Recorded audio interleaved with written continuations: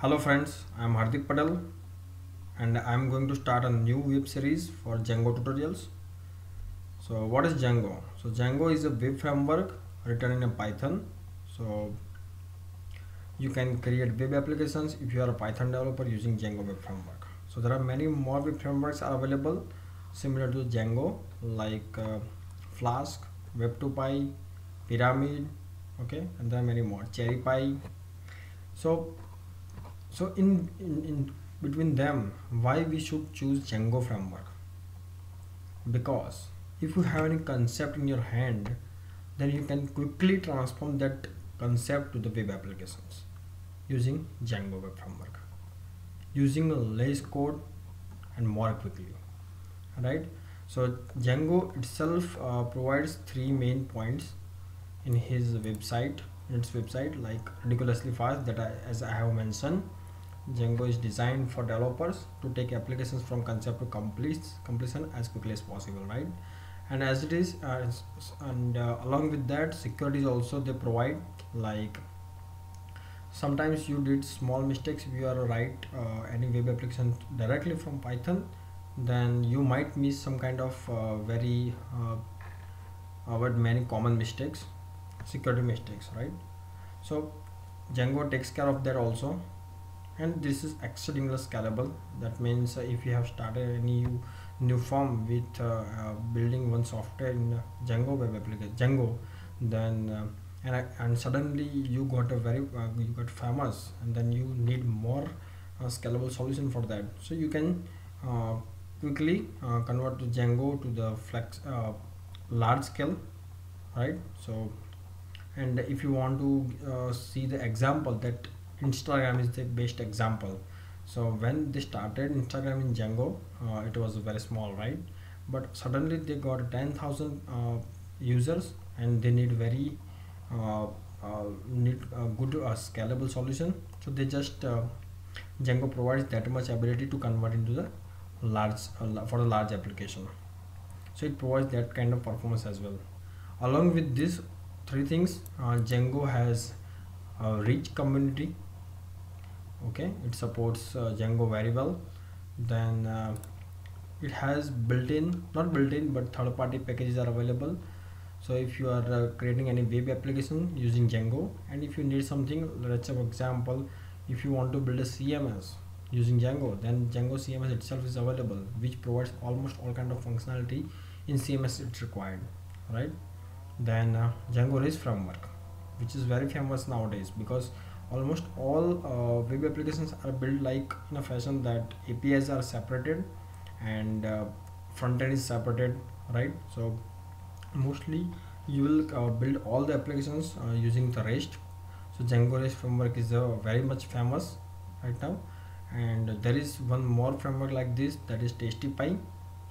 Okay, so similar to that, there are many these all are categories you can see here, like this.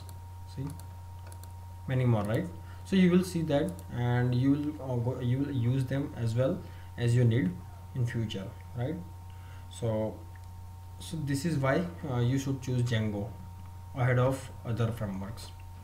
Now let's try to install this Django in our platform, any OS platform. So if you are using Windows, then it's good, because I'm using Windows here. And if you are using Linux, then there is nothing to worry about, because it is very easy. If you have installed Python language already available, then you just need to have pip, that is Python package installer, which is useful to install Django framework, because Django itself is a Python package, right? So let's quickly see that. So which Python version I have installed, I can see like this. This is 3.6, and anyway I am going to use 3.6 for this whole web series. So also you have to you should you can choose your own. There is nothing to worry, because this will not make any change if you are using the latest framework. But but I am going to use Django version 2.0, right? So and for that, actually Python is required above 3.5. So according to that, you need to install, right? Okay, so let's see it is installed or not. Pip freeze, it's a command for getting whatever the package are installed. So list will provide us, right? So that list will have, yeah. So is it installed Django? No, right? Okay, one more thing, if you do not have a version which you want in the Python, and you have default version 2.7, and if you are using that version for many purposes, and still you want to create latest web application using Django 2.0, then definitely you should have 3.6, right? But you don't want to make it default, so you just install 3.6 and create virtual environment. So to install Python 3. To install virtual environment and create that, you can view my video which is available in Python series. And how can we install? Just very simple command, virtual environment, then -p, and then just give the path of your version. Okay, so my Python 3.6 Python interpreter is there, and whatever the name you want to give that, like 3.6. okay, so actually I have already created this version here. If you want to see, here it is, version 3.6, right? And just let me quickly activate that. Okay, so we don't need to have source, because in Windows we just have bat file which you need to run like this, then scripts, and then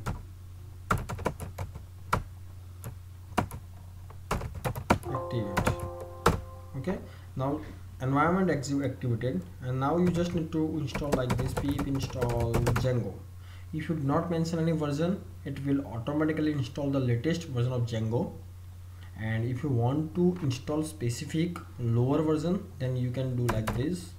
If you want to install below 2.0 but latest, then like this 2. okay, but I am going to install latest one, so I just put pip install and Django. I don't want to mention the version, so it will automatically take the latest. So in my system, actually this version I created just for demo, and I have already installed, because in my PC it takes time to install. So I installed pre-installed, so I can show quickly. So now if you will see how many packages are installed, Django is there, and is it working or not? To check that, just like this, Python, and then import Django, right, and Django.get version. So that's how you can see the version of Django.